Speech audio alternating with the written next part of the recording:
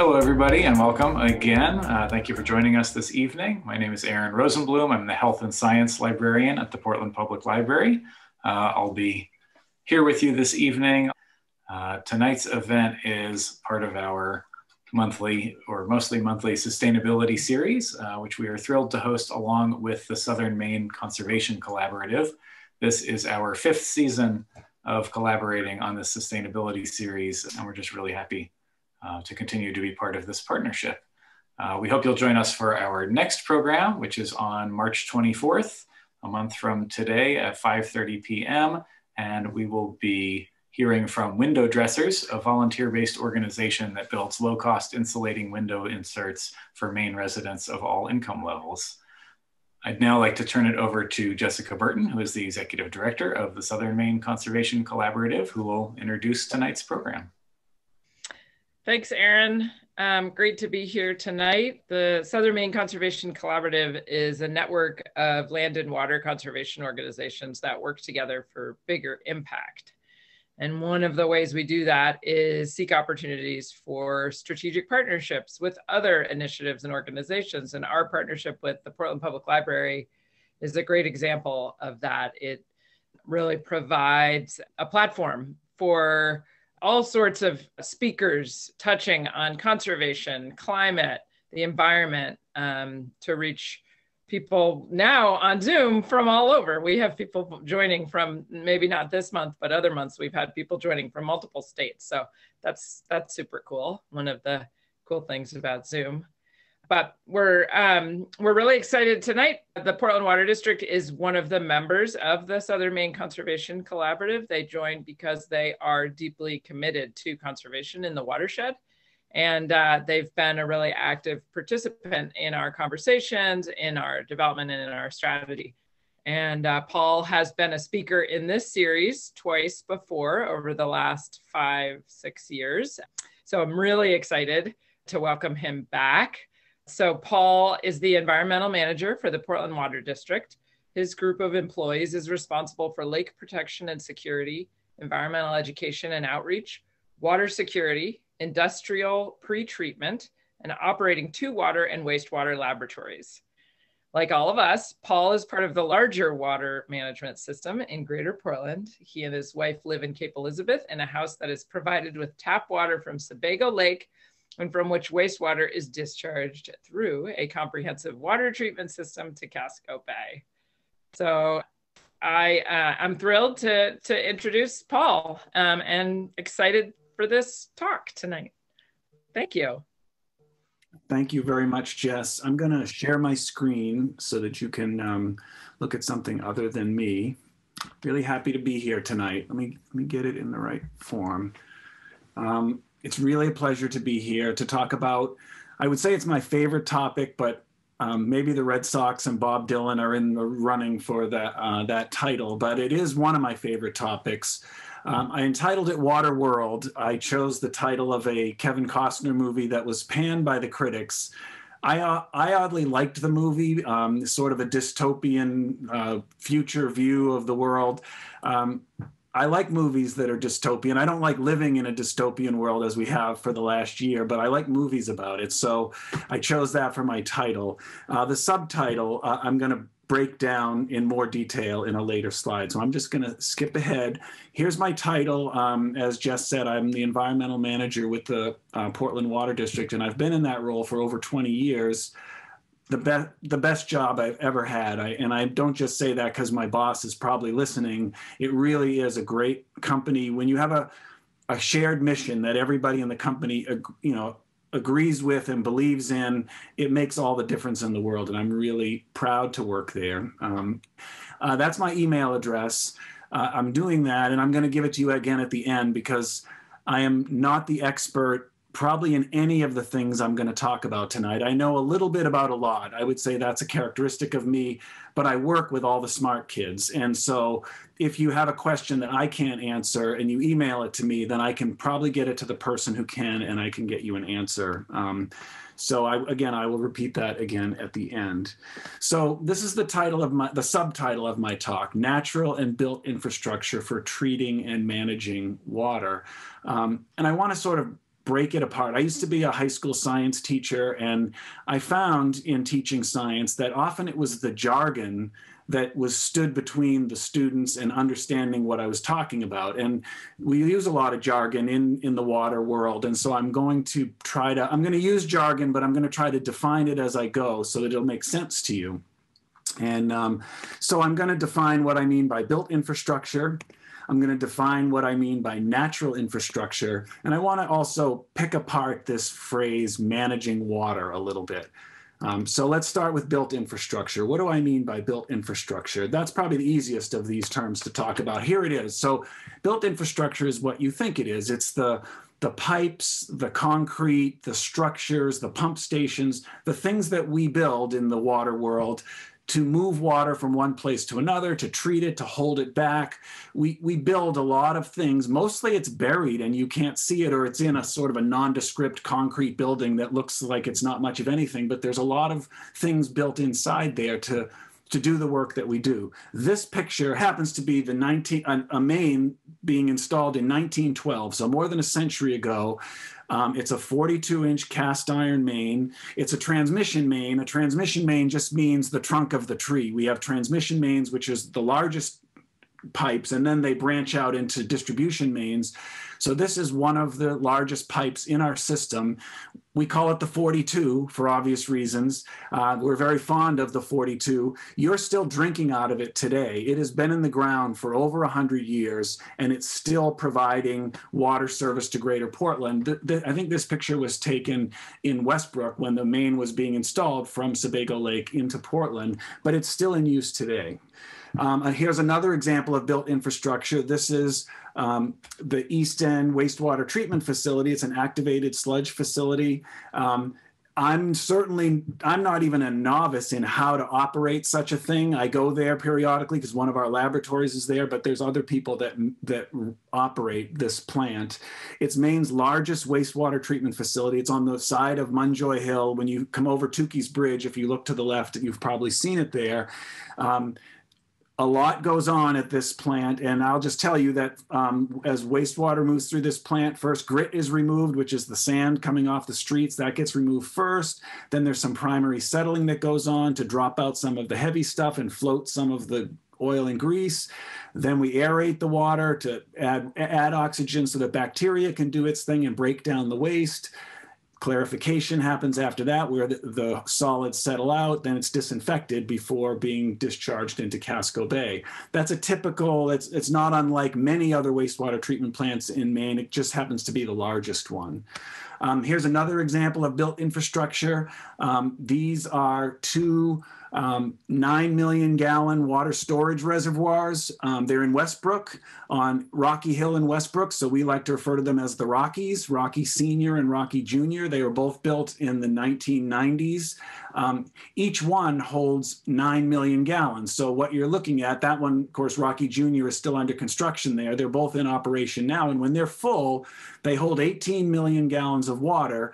And that happens to be about 1 day's supply. I say we, now when you hear me say we, sometimes I probably am referring to we, the Portland Water District, but mostly I mean the community, because we are a quasi-municipal nonprofit. We are essentially doing your work for you. We operate the systems we do based on what our customers say they want through the process of, we have a elected board of officials. And so it's a public, our budgets are transparent. Everything is done sort of for us. So when I say we, in this case, I mean all of us, including me and you. We use 22 million gallons of water per day on average. And what you're looking at there is two reservoirs that can hold 18 million. So it's about 1 day's worth of water. So now I'm going to talk about natural infrastructure. What do I mean by natural infrastructure? This is natural infrastructure. Before we ever came along, there was water, and water was moved from place to place by the earth. It was treated by the earth through what we like to refer to as natural infrastructure, the woods. I mean, that's how water is naturally treated, slowed down, infiltrated into the ground. It happens in forests and other vegetated areas. And one of the things I want to talk about tonight is how our system today is a combination of natural infrastructure and built infrastructure, and they work in concert. This is another example of natural infrastructure. This happens to be a picture taken in Capissic Park in Portland by Portland Trails, but this is a vegetated area, wooded area in the city, and it is actually doing some of the work of our whole global or regional water system for us. And it's an important part of the natural infrastructure that makes up the water system where we live. Okay, this idea of managing water, I just want to debunk it a little bit. It's a little bit like the term raising children. We like to say, I have 3 children, we raise children. We really don't. Children raise themselves. If we did nothing, they would grow up and they would become adults. Now, what we do is we try to influence them. We feed them, we clothe them, we make sure they have a roof over their heads. We hope that we help bring them to adulthood so that they're healthy and educated and well-adjusted and all of that. But kids raise themselves. Well, similarly, water manages itself. It's going to do what it's going to do. What we do is we intercept it along its journey of managing itself, and we borrow it for a time, and then we give it back. And so I just don't want to overplay. We're not in charge of the whole thing. Earth is in charge of the water, and we're using that as part of, because we need to live. So I'm going to draw you some cartoons tonight to try to show you how the system works that supports all of us here in Greater Portland. So let's just talk about this idea of managing water just in general. So just imagine you're looking at a landscape from the side. So it's high to the left and low to the right. And we'll put the ocean over there on the right at the lowest point. And we'll put a lake in the middle, kind of at this break in the slope. So there's a lake. And we'll put some natural infrastructure, right? So we'll put more trees on the upslope side, and we'll put fewer trees on the downslope side, but there's natural infrastructure in both places. And now just imagine it starts raining. So this is the way water is managed by the earth. So it rains and the water flows downhill, of course. And so it flows overland, represented by those arrows, but it also is conveyed in rivers and streams, and it channelizes, but it's all flowing in one direction, downhill toward the ocean. The water fills the lake overflows and has an outlet stream or river, and it flows down to the ocean. It also, of course, it's raining everywhere, so you also have an overland flow in the part of the slope that's below the lake. So again, this is just sort of the water cycle that we all saw when we were in school. Well, of course, water evaporates from the ocean. I don't know, you can't probably see that arrow. I don't know if your screen is covered by these faces too, but there's an arrow under there showing evaporation from the ocean, clouds forming. The clouds move overland again. It rains again. You've seen this before, right? The water cycle. So Earth is managing the water, and we're just sort of interceding in the whole thing. So now let's get a little closer to home, and let's talk about our system. Okay, so here's an aerial image showing you Portland, the Portland area, Sebago Lake, of course, right in the center of the picture. You can see the area north and west of Sebago Lake is known as the Lakes region, and you can see why. You can see all those lakes there. Casco Bay down to the lower right. So what's this red blob that's drawn on this particular aerial image? Well, that is our water service area. So what you're seeing in that image is 1,000 miles of water pipe. You saw the 42 being put in 1912, but we put in new water main every year, and we replace some of the old. And so there's this amalgam of 1,000 miles of pipe. Some of it's 100 years old, some of it's 1 year old, all pieced together of different vintages and types and diameters. But that's how water is conveyed from Sebago Lake to all of your homes and businesses.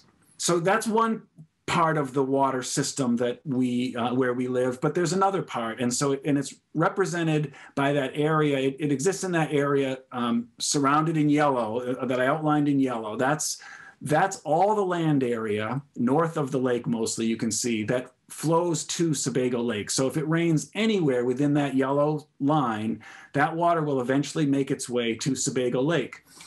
So that's what's known as the watershed. When you hear that term watershed, it's thrown around a lot. That just means all the land area that flows to a particular water body. So this is the watershed of Sebago Lake that you can see. How does it do that? Well, it flows through a whole network of rivers and streams and lakes, all of which eventually carry that water down to Sebago Lake, as well as, of course, water flowing overland as well. So now there's two water systems here that I'm showing you that work together. There's one in blue, which is the watershed water system, and then there's one in red, which is our drinking water infrastructure. The belly button that connects these two water systems together is the water treatment plant. So you have nature kind of bringing all that water to the lake. It's withdrawn at the water treatment plant, treated, and then it goes in through that 1,000 miles of pipe to your homes. So that's, in short, that's how the system is arranged. Remember, though, this is one of the key take-home messages that I want you to get from this talk, and that is that both the blue system and the red system, both those areas have some natural infrastructure and some built infrastructure. So even up in the watershed, there are towns there, there are people living there, so there are culverts and there are bridges going over, and so there's built infrastructure, but there's a lot more natural infrastructure up there. Mostly the water is flowing through natural systems. Down here, it's more built infrastructure, but there's also natural infrastructure like that picture you saw at Capissic Park. So in both cases, it's an amalgam of natural and built systems working together. Okay, so I'm going to do something that's going to be a little unsettling next, and that is I'm going to rotate this whole thing on its side. And I'll explain to you why I'm doing that later, but it's going to look really funny because we're so used to maps, north is up, south is down, but I'm going to rotate it 90 degrees like this. It would really make my life easier if this was the way the Earth was arranged, because the screen is long and skinny, but the watershed is tall. But anyway, here it is. Here's the system laying on its side. And I'll show you, you'll see why I'm doing that in a second. I'm just going to now overlay the cartoon I drew earlier. So here's the water, so essentially now I'm going to remove the picture and show you that I was drawing a cartoon that represents our system. So you have the watershed sort of on the west or the left, Sebago Lake in the center, the water service area, and then Casco Bay. I'll throw some houses in there to kind of complete the picture. So you have fewer houses in the watershed. That's rural Maine. And then here's more urban Maine. And so there's more houses, more buildings, but essentially it's built on this natural infrastructure. When it rains, water flows overland through all of this, and it also flows through those rivers and streams. I'm just going to remove some of that just to make room so I can draw a few more things. So eventually we removed some trees right there. I'm going to show you that again so you can see what I just did. Right there next to the lake. So that's where we built the treatment plant. So that's where you'll find the Sebago Lake Water Treatment Facility right there, the belly button. And from there, there's a whole series of pipes. So there's our 1,000 miles of pipe represented by the transmission mains in the bigger one, and then the smaller ones, the branches of the tree. We have some water storage tanks like the Rockies. We have 10 of those or so scattered throughout the system at strategic places. And that's the reason we have those tanks, is that when you all wake up in the morning and you all want water at the same time, you can't get it through all those mains fast enough to every house. So if it was all sitting in the lake when we woke up in the morning, we couldn't get it to you in time. So instead we have these reservoirs and storage tanks full of water so that while you're asleep, we fill them up. And then when you all wake up in the morning and turn on your water, it drains out of those tanks, which then we can fill up when you're at work. So it's hard to see on my screen anyway, but down here, I'm just showing you the sewer mains that have also been constructed over the last century and a half or so to take this water after we're done with it and move it away from our houses right into Casco Bay. And part of the story is until about 40 or so years ago, 40 or 50 years ago, all the wastewater from our homes and businesses was conveyed through sewer pipes directly to Casco Bay and Back Cove. There was no treatment. So that's what the system was. But since that time, of course, I'm now going to draw the East End Treatment Facility represented by this red square. Now we intercept that water and treat it before it goes into Casco Bay. So now there's our whole system, kind of the natural and the built system together. So here are the take-home messages from that first part of my talk. Nature has always used natural infrastructure to treat and manage water. It did it before we were here. If we all went away, like in a dystopian future, the earth would still manage the water. So we're not managing the water, we're just participating in the management of water. We use built infrastructure so that we can borrow, use, and then return the water. And by the way, part of what I'm going to talk about in this talk is what the benefits are of natural infrastructure. And I'll talk about some of those. But don't take that to mean we should just have only natural infrastructure. You can't have 7 billion people on Earth and not have built systems to move water where it's needed, when we need it, and to make sure that it's clean.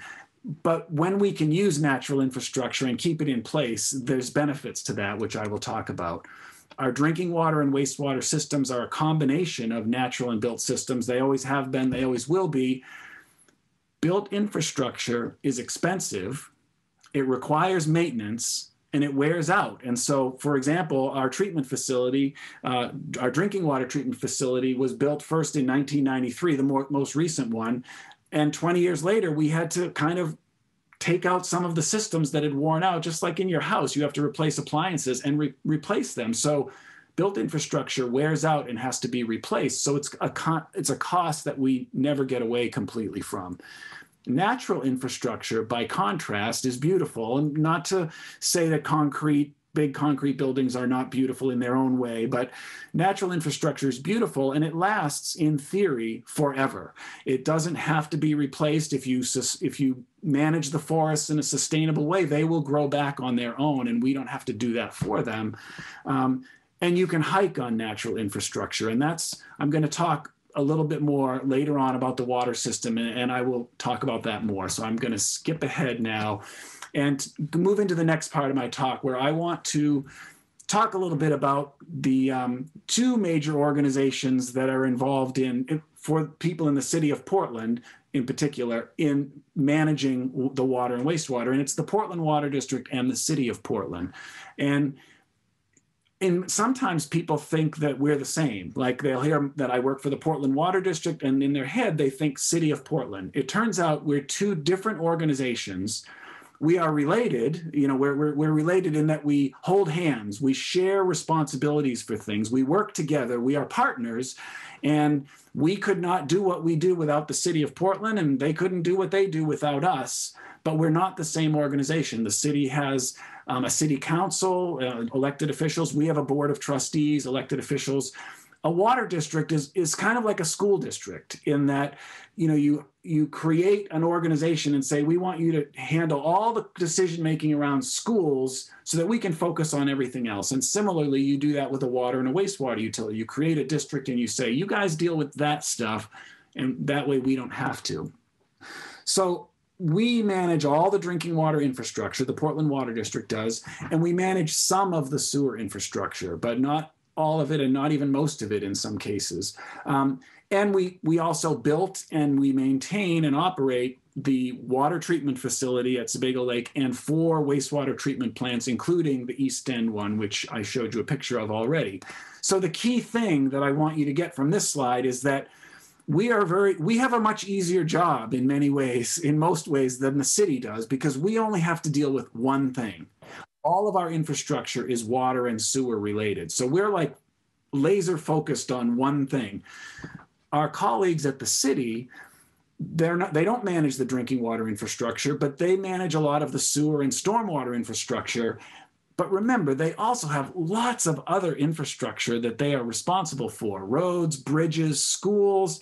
They're responsible for civic centers and all kinds of things that we are fortunate we can just not pay attention to that stuff and focus on one thing, which is what the partnership is about. We're responsible for one thing that benefits the city, and that allows the city to focus on all the other things.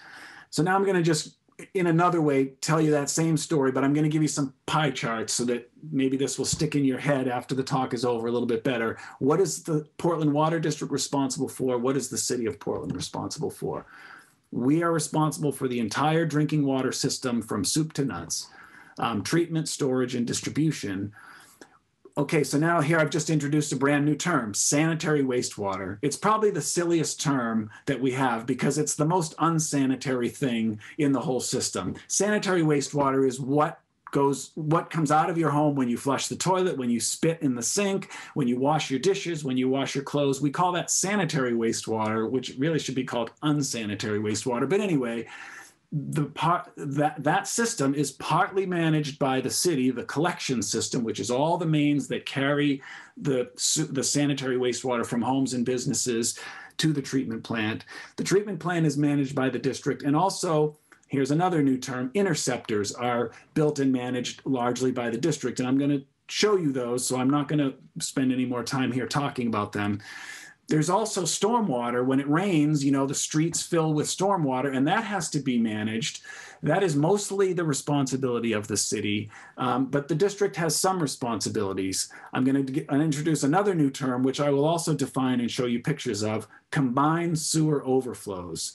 So I'm going to talk about those more. So just know that the district manages a bunch of them.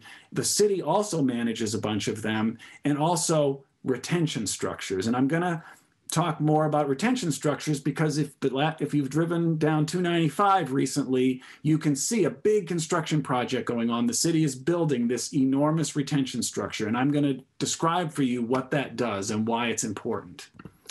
So one of the challenges that we face in Portland and that people face in most cities is that we don't have two separate systems for dealing with stormwater and sanitary wastewater. We have one system. It's called a combined sewer system. Very common, particularly in older cities, because these things are built kind of iteratively over time, and you start by building some sewer pipes, and then you realize, wow, our streets are filled with water, so you build a storm drain and you connect it into the same system. So I'm now going to draw you a little cartoon to show you how the combined system works. So just imagine now you're looking at the peninsula, and you're looking at it from south looking north. So, the top of the peninsula, Congress Street is up here, and you're looking down, here's Fore River, Casco Bay over here. So we have homes and businesses up here on the top, all over the peninsula, and roads as well. So here's a car. When sanitary wastewater comes out of our homes and businesses, it's conveyed through a collection system. And as I told you, for decades, it was conveyed directly to the ocean. So when you spit in the sink in a business or a home in Greater Portland, until the 1970s, it went directly to Casco Bay. But we also have these storms. When we build roads, we build stormwater collection basins and things to get the water off the streets, and that water is piped into the same system. And as I said, this is quite a common thing. In retrospect, it would be nice if they were in two separate systems so you could treat them differently, because sanitary wastewater and stormwater have different characteristics. But that's not what we have. We have a combined system.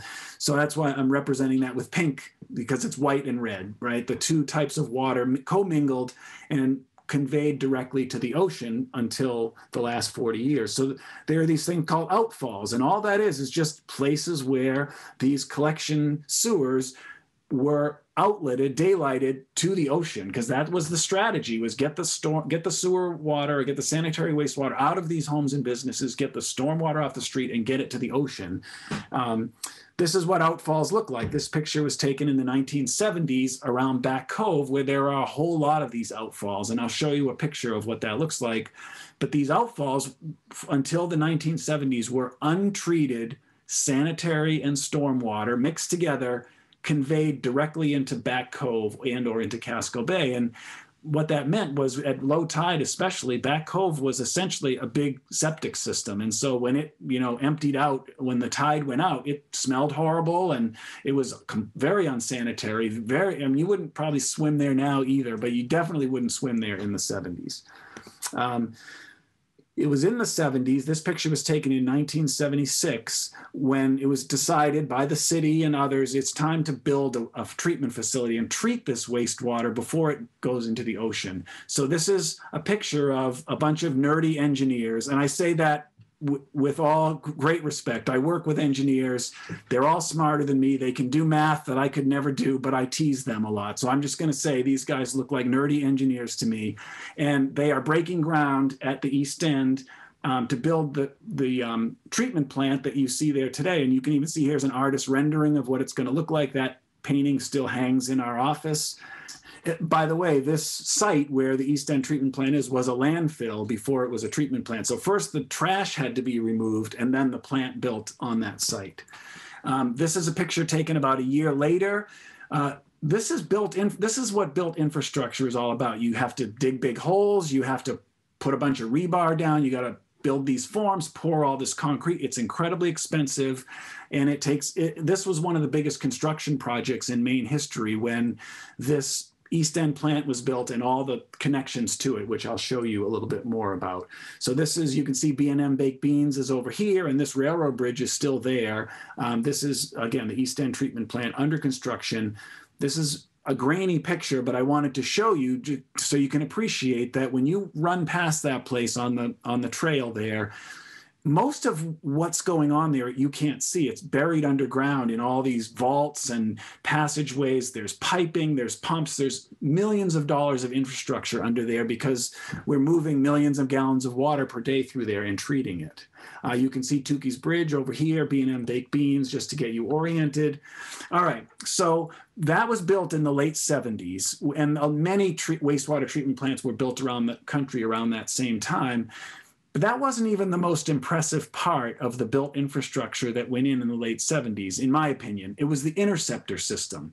What is an interceptor? So I'm going back to our cartoon, and you remember this is an outfall here where all the water is conveyed and empties into the ocean. An interceptor is a great big sewer main that intercepts all of these pipes that are carrying wastewater to the ocean, intercepts it and carries them to be treated. So here's what a big vault as part of this is around Baxter Boulevard. I think this is maybe around Ocean Avenue.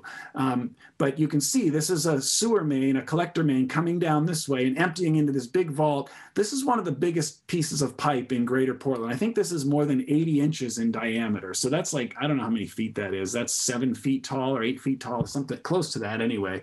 All this is doing is this water used to go straight into Back Cove, but now it goes here and it's intercepted and is carried by the interceptor system to be treated. So it's mitigating that untreated polluted water that used to go right into Back Cove.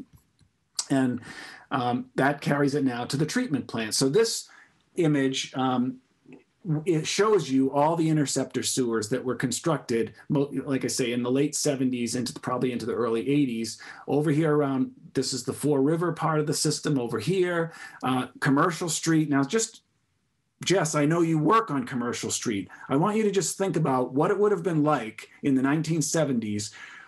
Some of the places, this is 60 feet down that you're building this underground infrastructure, but the old port was open at the time. And so just imagine all the traffic routing around this as this was being constructed while the city was functioning. And then the last part of the system that you can see there is all around Back Cove. So there's an interceptor that goes all the way around there to intercept wastewater that used to flow directly into Back Cove. This is just zooming in on the Back Cove section because I'm going to draw a picture later that is going to kind of look like this. But so here you have the collector sewers carrying all this wastewater from all these homes down all these side streets. Used to go right into Back Cove. Now it's intercepted by these much deeper, larger mains. So the way it kind of works, think of it like this. Interceptors are carrying wastewater down like this, coming around Back Cove, all carrying it to the East End treatment facility there. So this is so that we no longer have untreated wastewater going directly into the ocean and into Back Cove. This is an engineering miracle, in my opinion. You know, I can't even imagine how someone conceived of this, never mind then designing and building it. And it's still functioning, of course, today. Okay, so I'm going to skip to the next topic, which is a combined sewer overflow. So I just described this system, and it seems like, well, aren't we done now? Like, it's solved, right? We had these sewers going straight into the ocean, spent a lot of money and a lot of time and a lot of engineering to build this interceptor system and a treatment plant. Aren't we done? Well, the challenge with that is this combined system, right? Because under normal circumstances, you spit into your sink, you run your laundry, all that sanitary wastewater moves through the system just as I described. But then it starts raining. And when it starts raining, we're getting a lot more water. We can get flow at the East End plant that goes from 10 million gallons a day to 100 million gallons a day in like 1 day's time. So our system can handle that 10, can handle 20 million gallons a day, fine. But then when it starts raining and the whole system fills up, it can't carry that much water. And so there have to be pressure relief valves built into the system, or the whole system would just explode when all that water rushed into it. And these pressure relief valves are known as combined sewer overflows, or CSOs. And you're seeing one here. You're standing with your back to the ocean and you're looking into the sewer system, and this bricked weir here is just holding wastewater on that side so it can move through the interceptors and go to the treatment plant. But when more water comes in, it finally fills all the way up and it spills over the weir, then it goes right to the ocean again, untreated. So these CSOs are places where necessarily we have to have these pressure relief valves, which means when they overflow, that's untreated wastewater again going to the ocean. And this happens, these combined sewer overflow. Oh, so this is just the cartoon I told you I would draw for you. So here's the collector sewers from left to right, those 3 sewer mains coming in. The bigger one is the interceptor. When they're under normal circumstances, they're filled with, they're part filled with water, but it can handle it all. But when it really starts raining, they get completely filled, and then water has to overflow somewhere. So there are these pressure relief valves called CSOs kind of all around the system so it doesn't blow up. And these dots, each one of those represents a CSO structure. Some of them are owned and managed by the city, some of them owned and managed by the district. And I asked Dennis Welch, who works in our wastewater department, who created this map for me, and he said they overflow about 40 times a year. So a little less than once a week, and it's all weather dependent. If we don't get a lot of rain, then they don't overflow. But when we get a rainstorm, then we get overflows. And our goal, of course, the city's and ours, is to reduce the number of overflows. If we could reduce that number, that's a good thing, right? But it's all weather dependent. We can't control the weather.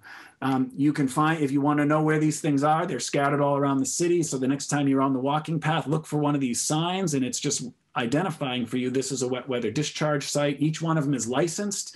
There's monitoring equipment in them so that we can know when they are overflowing and how many gallons, so that we can work on reducing that number.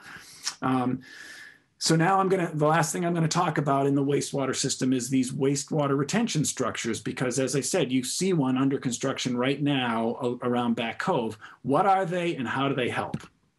This is a drawing, a sketch of what's being constructed under the soccer fields over by Back Cove. If you go by there now, you can see big cranes there. So I'm going to show you what they're building and why. This is just a photograph from the site for scale. Here's a truck up here. Here's a person down here. So they're building a big basement. What happens in Maine basements when it rains? They flood, right? So what the city is building here is a basement that will flood by design. And this is just to give you a sense of the scale of this basement that they're building. And how does it work? So now I've got one more cartoon here to show you how it works. So normally this is how the system works. Sanitary wastewater flows through the sewer system, flows to the East End treatment plant for treatment, and then is discharged to Casco Bay after treatment. But then it starts raining. When it starts raining, now we have stormwater, and the sanitary wastewater is pretty constant. We produce about the same amount of sanitary wastewater every day, but when it's raining, we have that added in. Our sewer system fills up. Eventually, if it keeps raining, if we get too much rain, it fills up so we've got more flow to the treatment plant. But even beyond that, if it keeps raining, the system essentially starts to overflow. What the city is building is like a big bathtub, so that when the system fills up, it will spill over into that basement, right? That will flood and fill up with this combined stormwater, sanitary wastewater, because we can treat it. We can't treat it now because there's too much. And so it's like putting it aside and holding it, retaining it, until hopefully it doesn't rain too long. The sun comes out, the system stops filling and starts emptying, and then the retained water can be then open a valve and send it to the treatment plant for treatment. And so what it's doing is it's preventing some of that CSO activity and instead retaining it, and it's getting treated just like it would otherwise, but we're just holding on to it until the plant can handle the flow. This is just a summary of, there are already 2 of these retention structures in operation. One of them is underneath Baxter Boulevard. It holds about 1 million gallons. Another one is under Payson Park. This is the one under construction. There's another one that's been designed, hasn't been built yet, at Back Cove West. And you can see that this one that's being built now is 3.5 times as big as the ones that were, each of the ones that was already built. And then some very large ones are planned. They have not yet been designed. But the plan is to just put them in strategic places and get as much of this CSO water retained so it can be treated through the treatment plant. And it's been a great success that the city deserves a lot of credit for. This is 20 years ago. This is today. The spikes in this graph, this is showing the total amount of CSO. You add up all the flow through all those CSOs in a year, and it was averaging about 1 billion gallons a year altogether, all added together. And now it's down in the 300 million gallons per year overflowing. So they've mitigated 70% through both separation in some cases, but also through these retention structures. So it's really a big success story. I will also tell you that the law of diminishing marginal returns definitely applies here, that mitigating the first, say, half of the pollution probably costs as much as the next 10%, but costs as much as the next 5%. It just gets much more expensive because anytime you're doing any of this work, of course, you're disrupting other infrastructure, and it's quite expensive. But I think a lot of credit should be given to the city for what they're doing here. Okay, I'm going to keep moving because I want to get you to your dinner.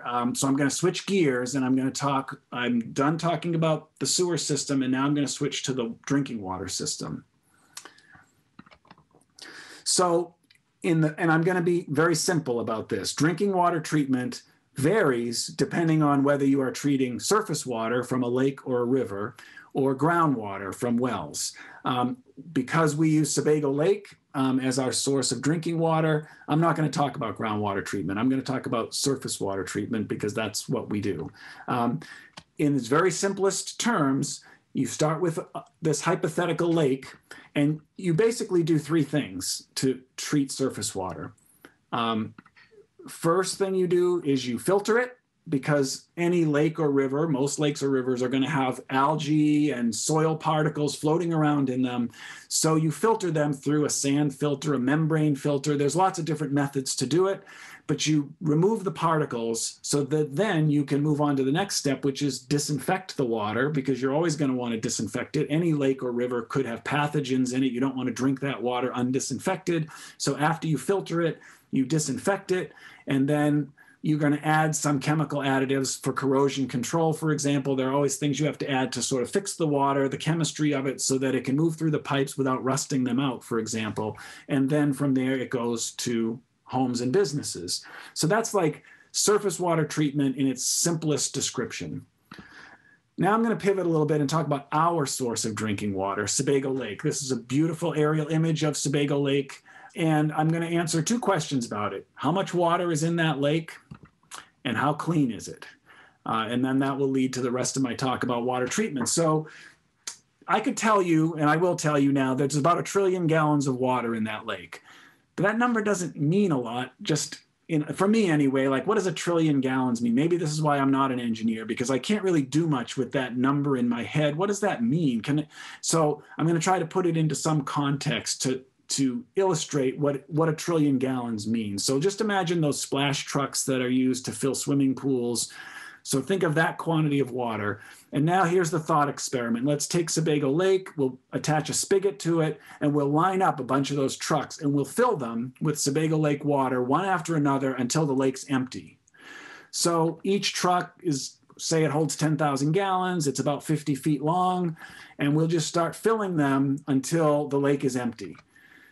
It turns out that if you did that, you could fill 100 million splash trucks before the lake was empty. Okay, well, that helps me a little bit, but 1 trillion gallons is very nebulous. 100 million trucks is a lot of trucks, but I still can't do a lot with that number. That's a lot of trucks. So how far would the line of trucks reach? Like, would they stretch across greater Portland? Would they stretch across Maine? Would they stretch across the country? It turns out that water trucks filled with Sebago Lake water would stretch from the earth to the moon and back twice. We are the Saudi Arabia of water. We have so much water available to us.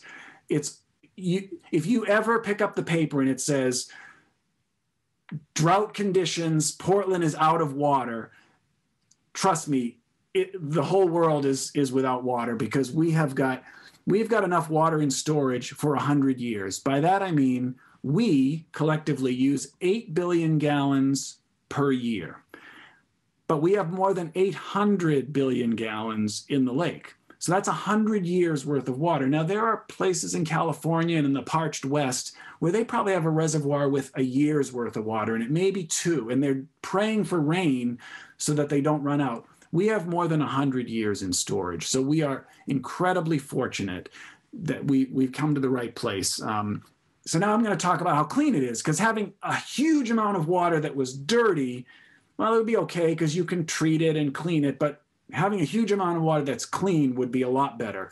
So I could talk for a whole hour about Sebago Lake water quality, and you'd rather go eat your dinner. So I'm only going to talk about Sebago Lake water quality with one measure of water quality, turbidity. We all kind of know intuitively what that is. Turbid water is murky and mucky and you wouldn't want to drink it. Water of low turbidity isn't. It's clear. And this NTU just stands for nephelometric turbidity units, which is just the measure that the instruments that measure turbidity measure it in this unit called nephelometric turbidity units. Don't worry about that term. It won't be on your test. But I'll just show you that these 3 samples of water are of 3 different turbidities. That one has a turbidity of 500 NTU, and you can see it's murky. You wouldn't drink that. If that showed up in your glass on your table, you'd say, no, thank you. I don't want to drink it. The one in the middle is 50 NTU, and the one on the left is 5 NTU. So if I put a glass in front of you that the water had a turbidity of 5 NTU, you'd probably drink it. Like, it doesn't look murky. The instrument that measures this could tell that there is some particles floating around in there. It's not 0, but your eyes probably couldn't even see it. So now I'm just going to show you Sebago Lake's turbidity. So this graph, I think this is my only graph. It covers the period of time from 2010 to 2019. So it's 10 years of measurements. We measure turbidity continuously. What I mean is we have instruments online, and as the water flows into the plant, it is constantly having its turbidity measured. And I think the way it works is every 15 minutes, a computer says, okay, what was the worst number we saw in the last 15 minutes? What was the murkiest? What was the most turbid water that went past this instrument? And it grabs that number. And that's the number it records. Not the best number, but the worst. And then at the end of the day, the program says, what was the worst number we saw all day? And that's the number we report. So what you see on this graph, and by the way, the red line at the top, that is 5 NTU. So that's the raw water standard. In other words, our raw water, untreated water, lake water, has to always be below 5 in order for us to operate our treatment plant properly and to be in compliance with the regulations. That's Sebago Lake's turbidity over 10 years. That's the worst number we saw every day for 10 years. And it's usually around 0.22, 0.25. It's less than 10% of the raw water standard, and it doesn't change. This is what's amazing is if you had a river water, like Aaron was talking about the Louisville River, he used to live in Louisville, a river is going to have, when it rains, you're going to see a spike of 100, 200 in turbidity. Sebago Lake spikes to 0.3. Like, that's a bad day. We say, oh my gosh, what happened? Why is the lake 0.3? It's so stable. And that is just what you want when you're providing drinking water, because you can disinfect it and you don't have to worry about turbidity. Sebago Lake is really miraculous. When we show these numbers to our colleagues in other cities, they just can't believe it, that is our raw water turbidity.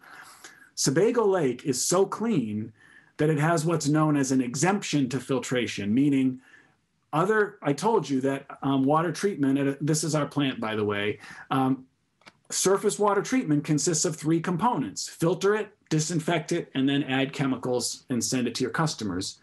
We can skip the filtration step. We don't do that step because there's nothing to filter out. That we're already at what would be considered a pretty good finished water turbidity, a very good finished water turbidity. To give you a sense of how rare this is, there are about 13,000 surface water suppliers in the United States. So that's 13,000 communities that are using either a lake or a river as their source. Of those 13,000, about 50 of them are exempt from filtration, and we're one of the 50. So we're one of 50 out of 13,000. So we have this huge amount of water, and it's so clean we don't even have to filter it. Trust me when I say we won the lottery when we moved to this community, or if you've grown up here. We are the lottery winner of water supplies.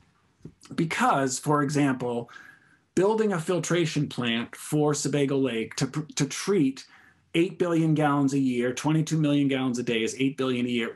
We estimate it would cost around $150 million to build that plant. Now that's just to build it. That's the built infrastructure. So it'd be nerdy engineers digging the hole and then pouring all the concrete. But then you have to operate it, which costs money as well. So it costs several $1,000,000 a year just to operate it. And that would be just to get all the particles out of the water so that then we could disinfect it as we always have and add the additives. So having an unfiltered supply means for you that our water is less expensive than it would otherwise be, because we've saved right off the bat $150 million in infrastructure costs. It tastes better than it would because filtration, there are chemicals that you add to aid in the filtration process. We don't have to add those. And so our water tastes more like lake water untreated. It's also safer. And I will say that with confidence because think about this. Here's the metaphor I'll give you. If your goal was not to get shot, and most of us have that goal, right? Would you rather that I take a gun with bullets in it and aim them at you and you put on a bulletproof vest and you say, this bulletproof vest it will protect me from those bullets, and I shoot them at you and we hope the vest works, and let's say it does? Or would you rather you just take all the bullets out of my gun? What is more likely to result in you not getting shot? Well, a lake that has no pollutants in it, we don't have to worry about, did the treatment process work well today? It's already, the pollutants aren't in there in the first place. So that is much safer for you that we don't even have pollution to be removed. It's already naturally removed. So why? Like, how did we win this lottery? What did we do? Is it just because we're nice people? Well, it turns out Sebago Lake is so clean. It's a combination of nature and nurture, like most things. It's not just one thing. There's several reasons. Some of them are natural and some of them are because of things people have done. In simplest terms, the lake is huge, as I talked about. It's quite deep. It's the deepest lake in New England. It's very cold because this is Maine. This isn't Florida.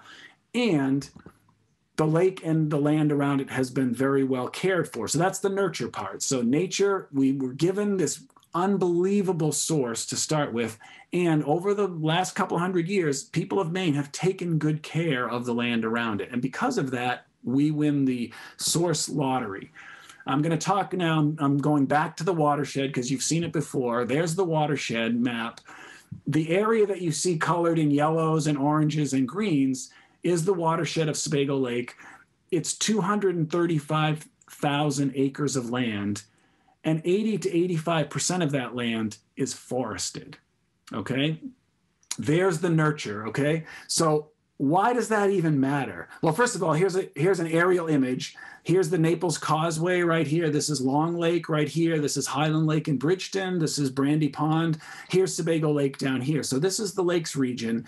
Look at how green and furry that picture is. Sure, you can see Route 302 and there are some businesses along there. There's some fields, but mostly it's green and furry. It's forested.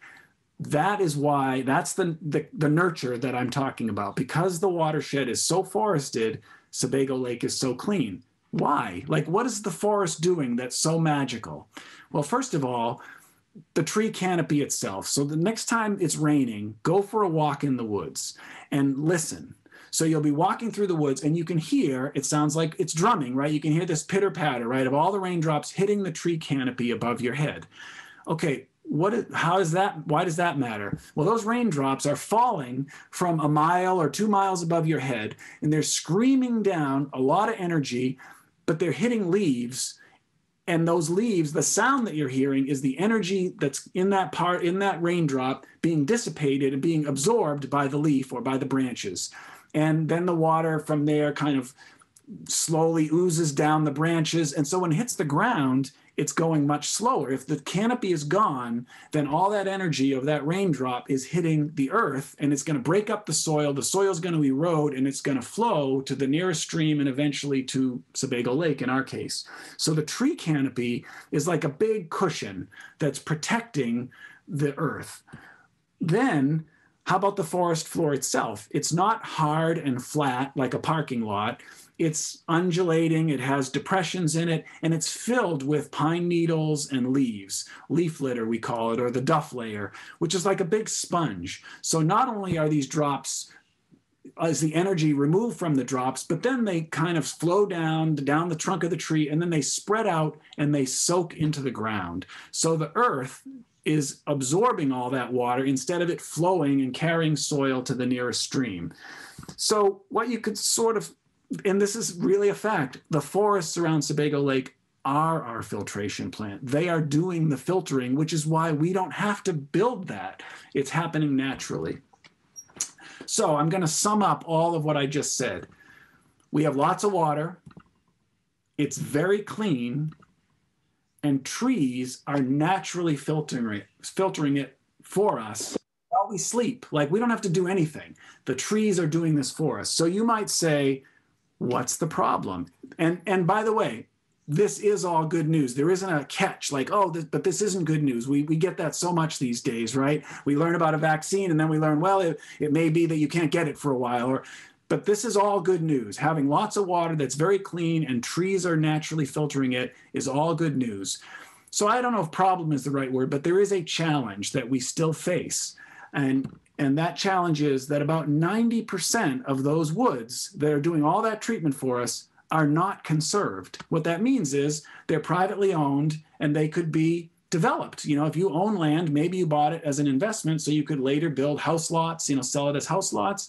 Well, if that were to happen, if a lot of those forests get converted into developed land, then they won't be able to, the trees and the forest won't be able to do all this filtering for us, and the lake will decline in quality, and that will cost us all money because we'll have to build built infrastructure to do what naturally does, what nature does.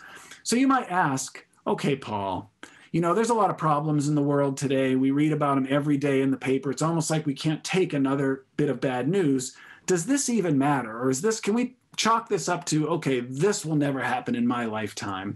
And, maybe Sebago Lake is too big to fail. It's the second largest lake in Maine. It's 1 trillion gallons of water. And I will tell you that you would have to work harder to pollute 1 trillion gallons of water than you would have to pollute a much smaller lake. So we do have kind of an advantage in that the lake is very large, it's cold, it's deep, it has natural capacity, but is it too big to fail? Okay, so I'm going to answer that rhetorical question because 1 trillion gallon lake is pretty big.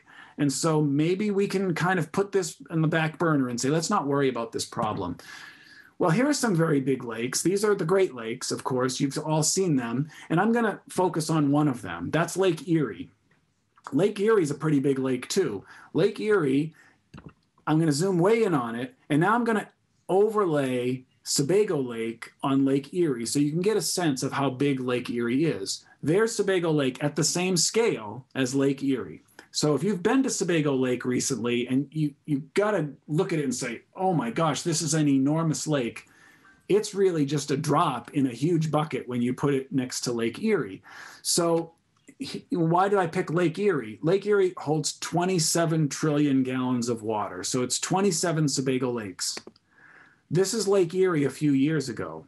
You may have read about this. This is one of the largest algal blooms you'll see. This is Lake Erie is blooming. And by the way, the city of Toledo over here, their drinking water intake is right in this green area over here. You might have seen pictures of it. If you haven't, Google Toledo drinking water algal bloom, and you won't believe how green this. It looks like spinach soup. Anyway, there again, that algal bloom of a few years ago is many times larger than Sebago Lake. Well, there's no big secret to why Lake Erie blooms periodically. Here's the city of Detroit here. Here's the city of Toledo over here. And just look at this picture. I zoomed in on it so you could see how much the natural infrastructure has been disrupted. And this isn't because these are bad people. This is just there's a lot of people there. And so they've built a lot of roads and a lot of parking lots for all those people to live. And they've removed so much of the vegetation that nature can no longer treat the water naturally. Here's Cleveland over here. This is, the city of Cleveland. The trees there's not enough trees left to do the job. And so too many nutrients flow to the lake when it rains. And by the way, this up here is Ontario, Canada, and it's very agricultural. And so farms can, if not managed properly, can also contribute to lake pollution and add nutrients that lead to algal blooms. So if Lake Erie is not too big to fail, then Sebago Lake is not too big to fail. So it is something we should talk about. But the great news is, the worst thing in lake protection is when you have to restore a polluted lake and try to bring it back to an earlier condition. It's very expensive, and it doesn't even work very well. We are in this enviable position where the lake that we drink from and that many people use for recreation is stunningly clean right now. And so our job is to try to keep it that way. And this image I'm showing you, that is the watershed of Sebago Lake. Just look at it. It looks nothing like the watershed of Lake Erie. It is very forested. It's all these rural communities, and that's where our water is being treated. How can we keep it this way? And the answer is we can, by the way. And even better than that is we can and realize a lot of other benefits besides just clean drinking water. So I'm going to introduce, I think this is my last term, I'm going to define a partnership. And because I've worked for now 25 years in the nonprofit world, the nonprofit water world. And when you are working for a nonprofit organization on natural resource protection, it's really key to work in concert with other organizations that can help you to accomplish what you're trying to accomplish. So this is the longest definition I'm going to give you. I know PowerPoint slides with lots of words are not great, but a partnership is two or more organizations with complementary goals. They're not necessarily the same goals, but they're complementary, working together to accomplish more than any one of them could accomplish alone. I'll simplify that and say there's partnership math. 1 + 1 + 1 = 5. So 3 individual organizations, by working together in a partnership, can accomplish more than any of the 3 of them could do alone. The partnership to protect Sebago Lake's forests began 20 years ago with a partnership between these 3 organizations, the Loon Echo Land Trust, the Western Foothills Land Trust, and the Portland Water District. I would love to tell you, it would make a great story for me if I said, and I dreamed this idea up and I said, I know what we can do. Didn't happen that way. Loon Echo Land Trust came to us, and they happened to come to my office and said, we're trying to conserve some forest. It's in the Sebago Lake watershed. We're trying to raise money to do that because that's what nonprofit land trusts have to do, is raise money so that they can accomplish their goals of conserving forests. And they just said, could you give us a donation? Because won't this help? This will help keep Sebago Lake clean. So, they were fundraising. And I brought the request to our board of trustees, and they agreed. Well, that is a good thing. If they conserve that, I think it was about 60 acres, that first deal. If they conserve that, that's going to be good for Sebago Lake, good for our customers, so we can justify a contribution. Okay, so that's the beginning of the story, around 2000. I was so young and innocent then. But I'm going to just make you a timeline to show you what's happened since that first deal back in 2000. By 2007, several other opportunities had come up. Land trusts, one or the other of them, had come to us and asked for a contribution. And by 2007, a total of 366 acres of forest had been conserved in the watershed by the district partnering with the land trusts and others. So our board then thought, we should have a policy about this. It shouldn't just be come to us with a request and we'll consider it. So by 2012, we'd conserved 1,600 acres, and a program was created which established a process, an application process, and funding for this. In 2017, other partners saw what we were doing. We were up to 4,000 acres conserved, and other organizations said, we want to help you because what you're doing, we believe in it, we agree, we want to help.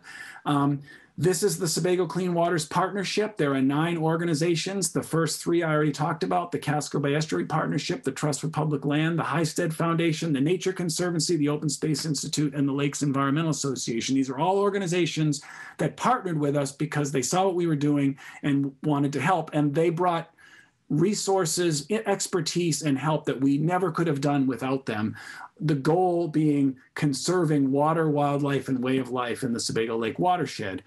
We're now up to 5,930 acres conserved to date.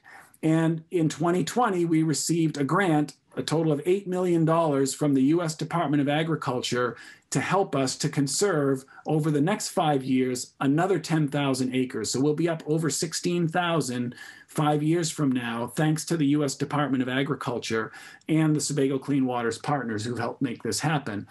So this is just, I want you to feel good about this. This is showing you the Sebago Lake watershed and all the shaded parcels. Some of them are gray, some of them are green, and some of them are pink. Those are all conserved land. And what has been conserved since 2000 by the partners is about 5,900 acres. The Water District has contributed about $900,000 over that time, but the total conserved value of all that land is over $8 million. So that means the other partners have raised over $7 million to make this happen. As I told you, a partnership is 1 + 1 + 1 = 5. The Portland Water District could not do this alone. We don't have $8 million to invest in this, but with our partners, we were able to do it. The last point I'll make is that natural infrastructure has many co-benefits. In addition to clean drinking water, it produces all these other things. So you conserve forests, and not only do you get clean water naturally, but you get fisheries, you get more wildlife habitat, et cetera, and outdoor recreation. So here is my dog and I at Raymond Community Forest, which is a property conserved by the Loon Echo Land Trust and others with help from the Portland Water District. You can hike on it. This is Sebago Lake in the background. Water from this site is being treated naturally and flowing to Sebago Lake, and yet it's an outdoor recreation paradise. You can learn more about Sebago Clean Waters here at the website, sebagocleanwaters.org. I would love it if you went to that website and learned more about this effort, because it is ongoing and will continue really from now on, because this is really conserving water, wildlife, and way of life is something that will never sort of end. It's what we'll be doing from now on. And that is my last slide, and I'd be happy to answer the questions that have come in, Jess. Thank you so much, Paul. We see smiling faces in the Zoom images you can't see. Yeah, we have a number of great questions after that great presentation. The first was right back at the beginning when you first showed the 43. Is it a 43-inch pipe? The 41? The 43? 42. And that question was whether iron, is a cast iron pipe, is the iron from the pipes going into the water, and is that a safety concern at all? And I would just add on to that, all the parts, whatever materials are used now, should people be concerned about what the water is passing through in our water system? Our water, Maine water in southern Maine especially, is naturally corrosive. That's just a fact, but we add corrosion inhibitors at the treatment plant to avoid concerns about corrosion down the line. So in other words, the water can move through that pipe and not leach metal out of it because of the chemistry of the water when it leaves the treatment plant. Awesome, thanks. And this is a similar style of question, but does the wastewater treatment plant remove nitrogen from the wastewater? It does.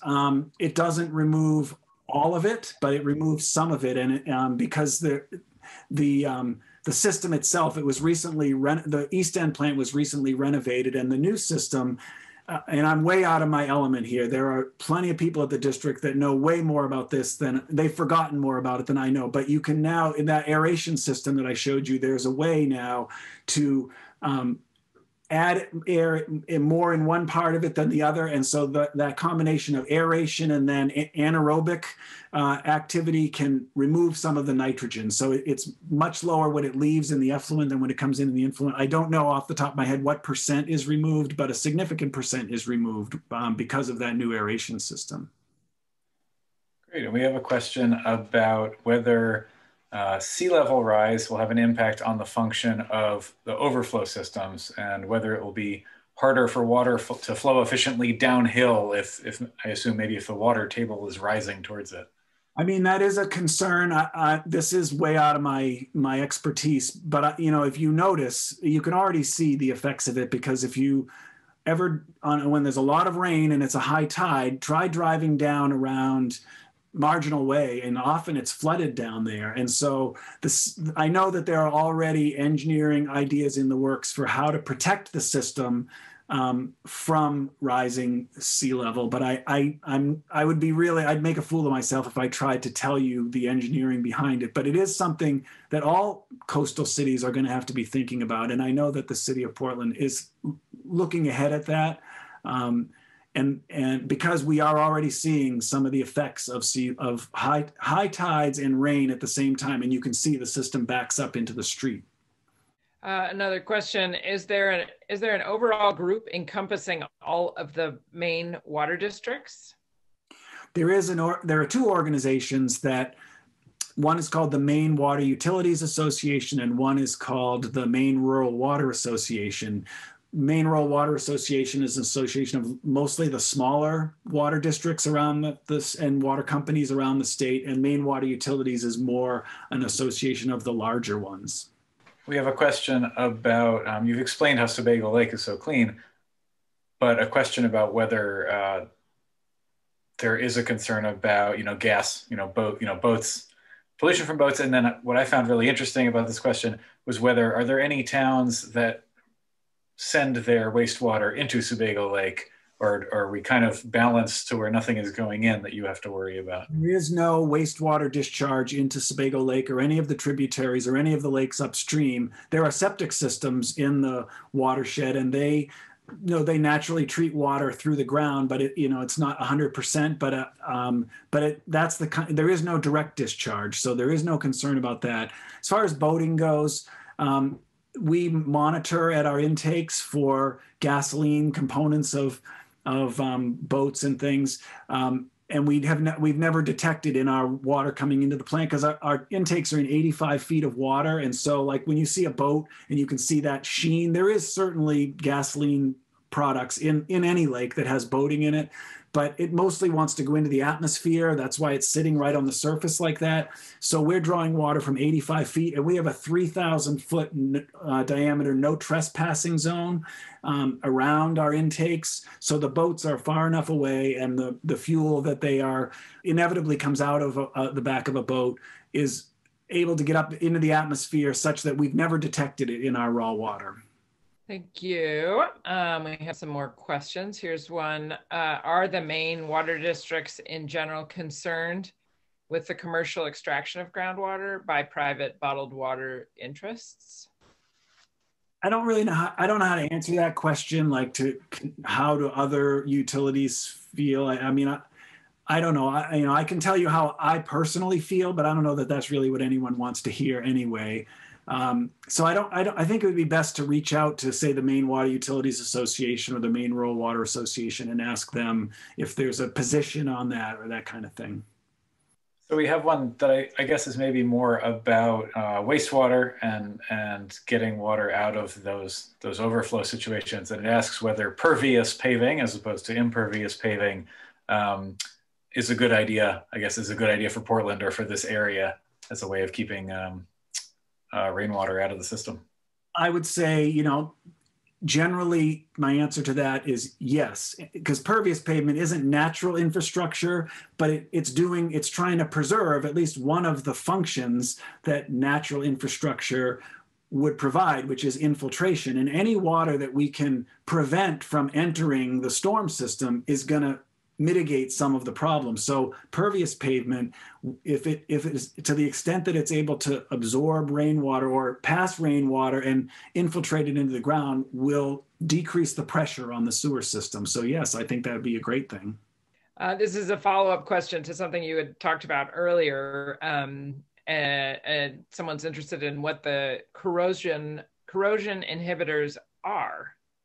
Do you know the name? Yeah, we add zinc orthophosphate, and we also add a caustic chemical that raises the pH, because zinc orthophosphate functions best when the pH is up in the 8 range, and Sebago Lake water naturally has a pH in the mid-6s. So you have to add a chemical to raise the pH up so that then the corrosion inhibitor is optimized and works well. And it took us years actually to work out the exact, it's like a big chemistry set, and you have to figure out, because every lake is different, every system is different, the temperatures are different, but we've been optimized now for about 15 years now, and we test periodically to demonstrate that our system is still passivated and is not corrosive.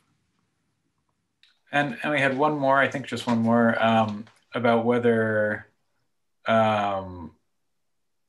you all work out into Casco Bay with oceanography groups, I guess kind of as a follow-up to whether whatever is getting out there is having an impact, including on fisheries. Portland Water District does not, but we are partners, of course, with Friends of Casco Bay. We're partners with the Casco Bay Estuary Partnership and others. We don't really have any oceanography experts on our staff. So again, this is what nonprofits do. You can't do everything, and so we have a legislatively chartered mission. The legislature said, this is what we need you to do. That's where we try to stay and do what we do. And then, but partner with other organizations. All of our information is public information, and we seek ways to work with other organizations who are doing things that are complementary. But we don't do any monitoring in the Bay. Others do that. I think that wraps it up. Yeah, and thanks to everybody for all of those great questions. Yeah, really great questions, really great presentation. Thank you, Paul, for putting together such a great presentation. It was great to see the illustrations. That was really fun. Thanks. Thank you so much for having me. I think I hope you can tell that I really do love the topic. I'm proud of where I work and the people I work with and the things that we're doing. And there's lots more to do. So I really love the chance to talk to the public, because that's really, we're a public entity. So I really want people to know what your public entity is doing on your behalf. And you saw my email there, phunt@pwd.org. If you want to send me an email with other questions, I'm happy to try to answer them or get somebody that can. Great. And everyone keep in mind, we're back exactly 4 weeks from today with window dressers for our next episode in our sustainability series. And I guess we will hopefully see you all then. Thank you, everybody. Good night. Thanks, Paul. Thank you all. Good night.